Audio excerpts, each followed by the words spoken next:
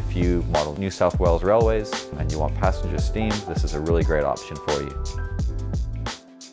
Hi, this is Marlin at Hearns Hobbies, and I just wanted to have a quick look today with you guys at the brand new C38 steam locomotive from Australian Railway Modeler in HO scale. So I've got an example here out of the box on the counter. We're going to have a close look at the details and just walk through it. Alright, let's have a look. So C38 was a very successful Australian steam locomotive designed specifically for passenger service. It is what they would call an Pacific, not an Atlantic. I got my oceans mixed up. So a Pacific class steam locomotive, and that has to do with the wheel arrangement, which was very common for steam locomotives both in Australia, the US, and even the UK. And that basically refers to a 4-6-2 wheel arrangement, and that is 4 pilot wheels, 6 driving wheels, and 2 trailing wheels. So that particular wheel arrangement is known as Pacific, and locomotives with that fall under the Pacific class. This arrangement was particularly efficient for steam locomotives designed for passenger service. A bit about the history with this one.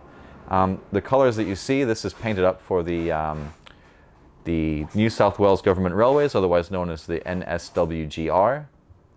These were also painted up for Victorian Railways as well, in both streamlined and non-streamlined versions. Last year, the same locomotive was released in the non-streamlined version in the green for Victorian Railways. ARM this year has brought us this beautiful example painted up for New South Wales.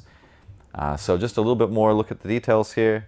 This is quite an affordable model, particularly for an Australian prototype. It's unprecedented that we've seen Australian steam at this low of an entry point in the HO scale market. But the detail is very, very nice on these locomotives. They're mechanically very robust, and it can be DCC equipped as well. It is DCC ready, meaning that it'll work out of the box on an analog DC system, but if you choose to install a decoder down the line, it's very easy to do that. It's actually installed the locomotive frame itself, which just requires a little bit of disassembly underneath, and then it takes a standard 8-pin decoder. So let's have a look at some of the finer details. We do have a headlight, which is on this particular example not a functional headlight. But down below you have a separately applied what looks like a steam generator for the braking system. You've got some really nice printed lines here, pinstriping.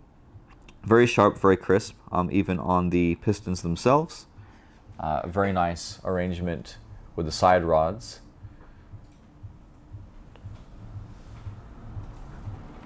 And there's some steam valves on the back here that are also nice parts that have been applied separately as well. Some grab handles along the walkway here. It's quite a beautiful, quite a very elegant Art Deco era design, very streamlined. And the locomotive had quite nice proportions in my opinion and lent itself well to that. Some of these were more successful than others, but I think this managed to pull off that look very well.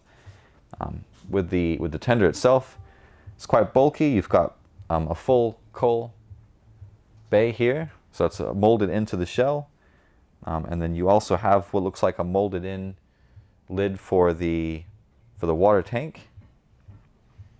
And on the back here, I'll just see if I can separate these. I'll put this back on the track. You do have a ladder as well with the locomotive number 2. So buffers are not sprung, but they're very durable and they are made of metal. Put that back on.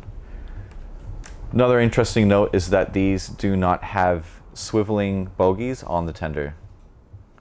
They are fixed and molded into the rest of the frame for the tender. So that may present itself to be an issue if you're running really sharp curves, like number 1 radius curves on your layout. Anything larger than a radius 2 should be fine to my knowledge. And then you have a simple drawbar connection between the locomotive and the tender itself. There are 2 settings for that drawbar, so you can have close coupling if the curve radius on your layout allows for it, and then you get a slightly more realistic look.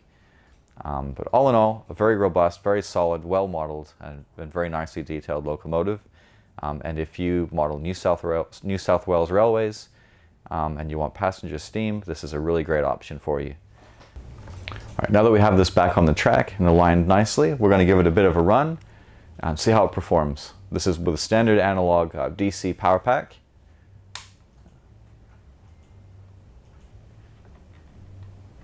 All right, we'll go backwards first, and then forwards. So all in all, very smooth runner out of the box.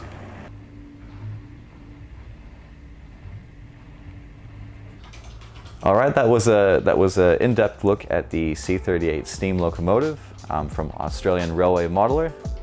Thank you for allowing me to share that experience with you, and I hope you have a great day.